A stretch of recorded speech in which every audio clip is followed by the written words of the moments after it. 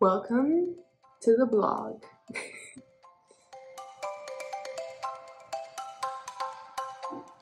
Hi, my name's Aubrey, and this is my safe space. This is all going to be about the creativity, the stuff that I do to fill myself up with joy, and things that I'm challenging myself to do this year to get to a better place and where I want to be in life. And I'm really excited, so I wanted to share it with everybody. There's a lot of things that I do, whether it's skincare or travel or cooking or things that I like doing for fun, like the farmer's market, and how I've made that a part of my life that I'm really looking forward to sharing with everybody, including friends like this. This is Layla. She's crazy. Woo, bye. So we'll be meeting a lot of friends along the way. Thank you for joining, and I'm excited. Please drop in the comments anything that you'd like to see, or if there's things that you saw and you want more information, recipes, links, all kinds of stuff. I'll include what I can remember, but if there's other stuff, definitely let me know. But here we go. Welcome to day one.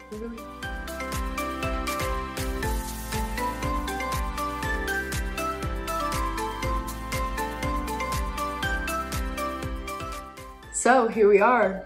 Let's hop into it. There were a lot of really fun things that I've done over the last week and a half to kind of prepare for the new year. One of my favorite things to do is go to the farmer's market.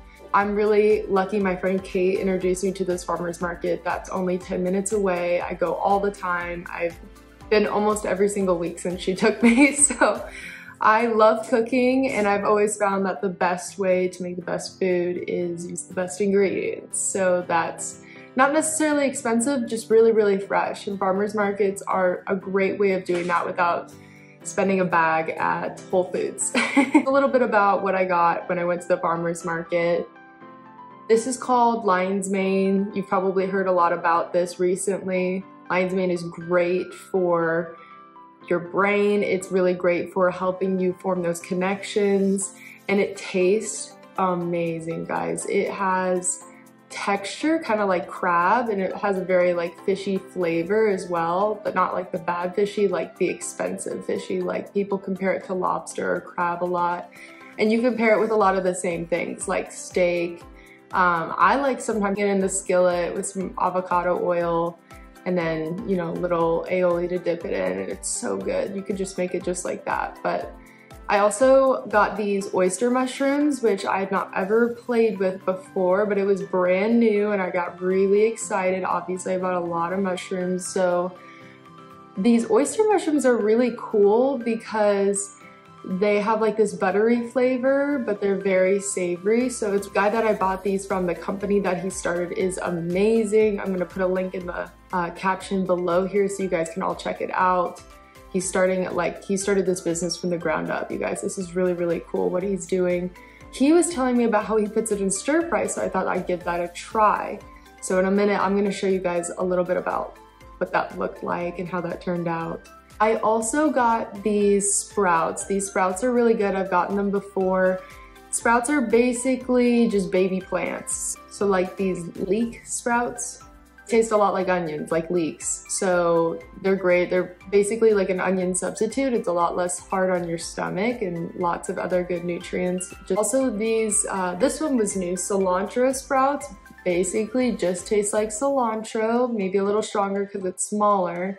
All the flavor is a lot more condensed in sprouts, so they have like a lot of peppery or like spicy flavors. But this one really just tastes like cilantro, maybe a little bit more peppery, which I liked. And I also got these beets. These beets are so good. I haven't figured out what I want to put them with yet, but luckily they're good forever.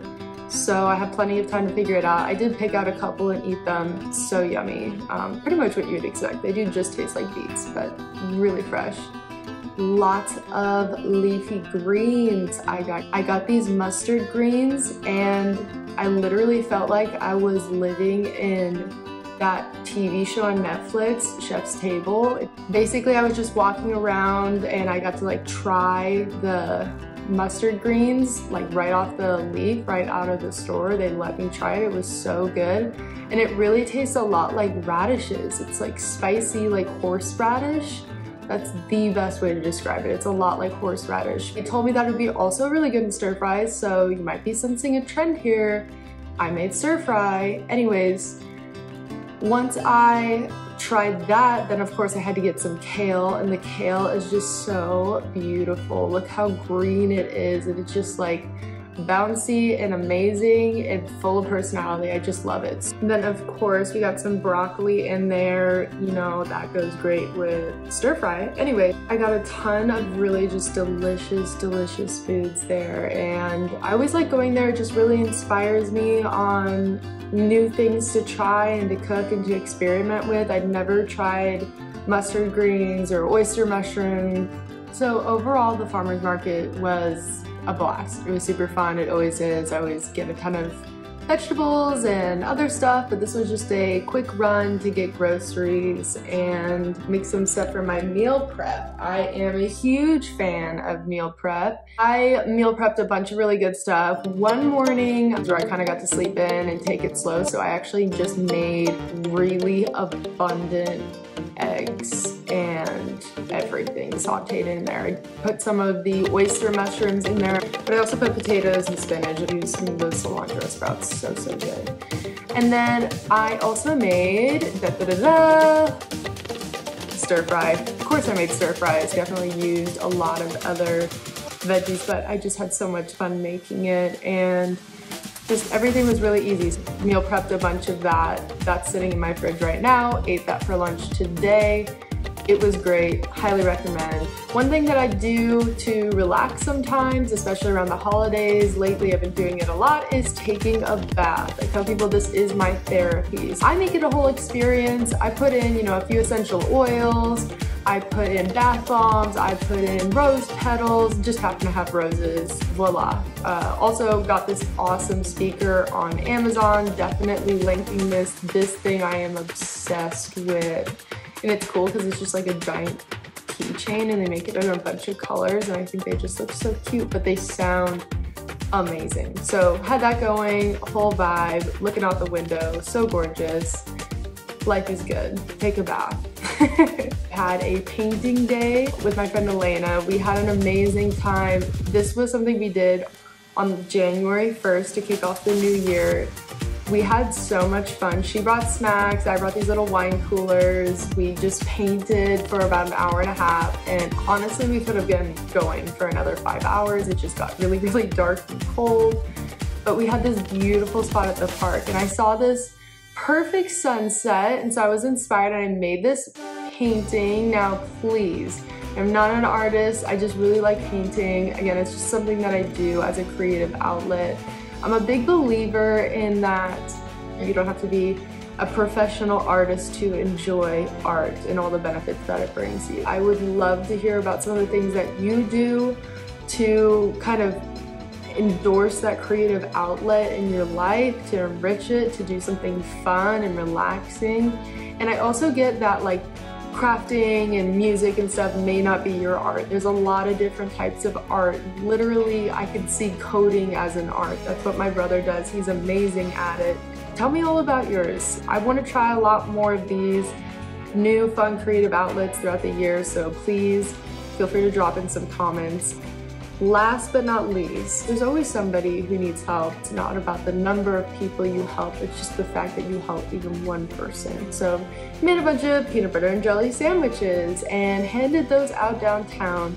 And trust me, I had a blast doing this because of course I made myself a sandwich, but I also got to ride a scooter around downtown Austin for 2 miles, probably actually closer to 3 by the time I got back to my car. So I had an amazing time. I love scootering. I know it's kind of dangerous and maybe gonna start thinking about an alternative method of transportation, but it really is the best thing for handing out these sandwiches. I also had these gorgeous views. It's always a fun thing, and I'm gonna try and do more of this stuff. In fact, each video I'm planning on putting something in there where Whether I become the Austin's downtown sandwich girl or something different. There's lots of ways to help people and animals, so not to get you too excited, but there's gonna be more animals. That's all I have. Thank you so much for watching, especially if you actually watched to the end. Wow, biggest fan. That's great. Thank you for that. But definitely like, subscribe. What do people say? Just tell people about it. I'm super grateful for all of you, and plan on another one of these coming out in about a month, maybe less. Not trying to go too crazy with these, but it is gonna be fun. Talk to you guys soon. Bye.